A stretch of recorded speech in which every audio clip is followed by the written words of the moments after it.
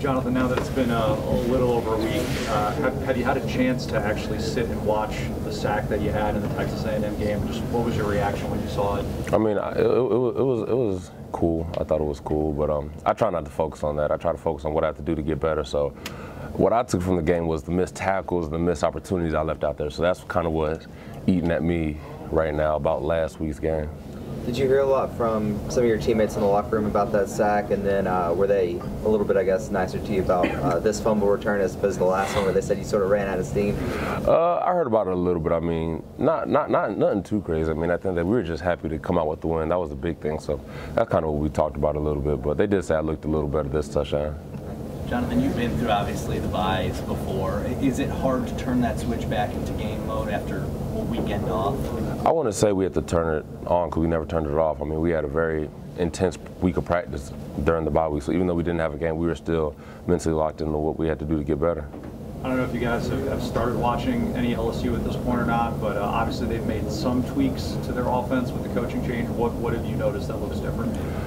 They like to spread it around a little more, open it up a little bit, but they're still a physical running team, so that's our focus going into this game.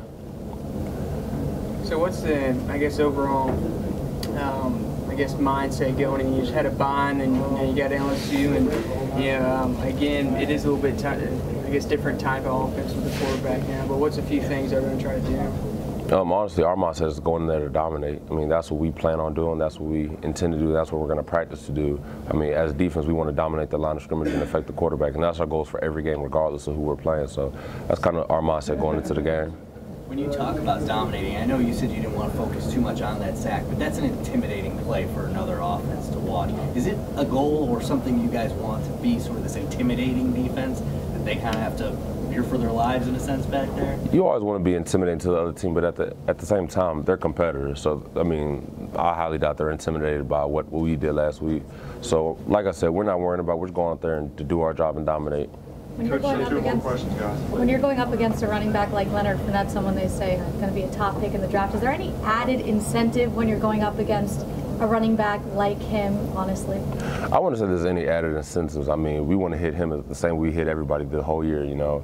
We just try to play up to Coach Saban standards, Alabama standards, and our own standards. So regardless of who we're playing, we're trying to play our best football every game. Jonathan, opponents, you expect them to think that they're going to win, but they've gotten into the trash talking during the bye week with you guys. Does that add any fuel to it? Do you motivate? Do you really care? Do you need any of that stuff when teams start talking trash and saying what they can do? Or? Honestly, not really. I mean, we're going to settle our talk on the field, so we'll see them Saturday. So we're not really worried about what they're talking about right now. There's still a long week ahead of us to get ready and get better, so we're just going to focus on what we have to do and not worry about anybody else. All right, thank you.